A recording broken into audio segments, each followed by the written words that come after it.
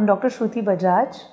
I'm a consultant clinical geneticist attached at Cloud9 Hospital, Malad, Mumbai. There is now a new technique known as pre-implantation genetic diagnosis. Essentially, the major component of this technique is through IVF or in vitro fertilization.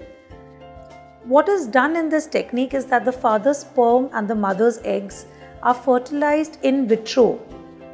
The embryos are prepared outside the body, and then these embryos are screened for the genetic error which has been already detected or diagnosed in a previous member.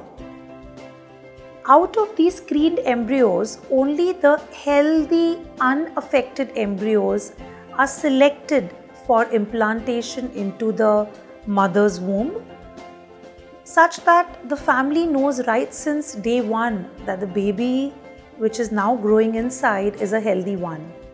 The advantages of pre-implantation genetic diagnosis is that the families have a clear idea about the status of their child right since day one.